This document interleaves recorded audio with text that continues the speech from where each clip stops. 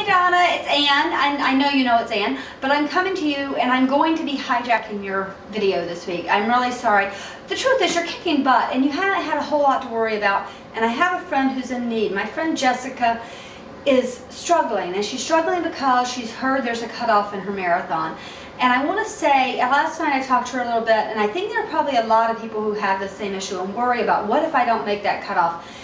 And I don't mean to belittle it, but I do want to say to you, so what? If you don't make that cutoff in almost every race, the way they work it is they say, okay, you haven't made the cutoff, you've got to get off the road, get on the sidewalk.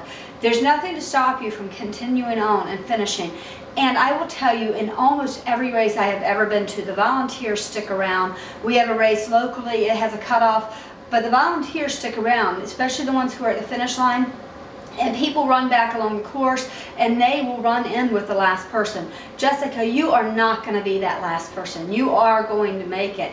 But if you don't, worst case scenario, you move over to the side of the road, you run in, and you know you finished. Most of the time, the volunteers will give you a medal, because who's it hurting, right? But if they don't, so what? You know you did 26.2 miles. And I want to go back to something I said months ago. I wrote it on I'll put a link up to it. It's in my race report from Ironman.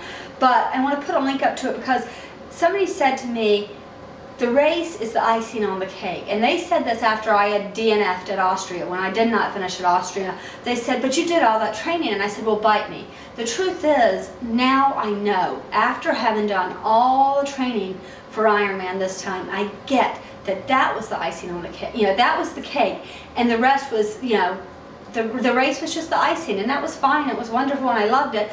But it was the training leading up to it that got me there, and it's the training that's leading up to it that shows what a tough person you are. So Jessica, I don't want you to worry. Please, please, please don't worry about this one thing.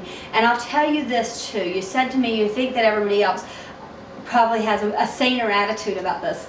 And I want to say that's not really true. This is the thing that's worrying you.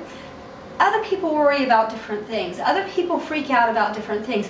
I remember being freaked out in the beginning about having to go to the bathroom. What if I have to go to the bathroom on the route? What am I going to do? There's only porta potties halfway through, and I'm sure I'm not going to have to go exactly at halfway through.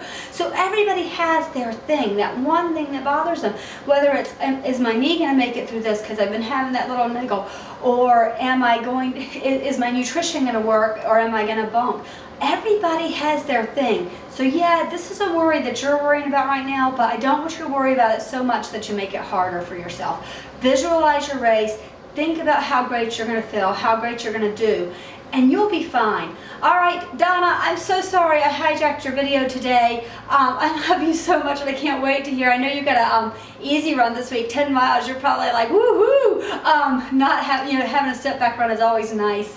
All right, sweetie, I love you. I'll talk to you later. Bye-bye.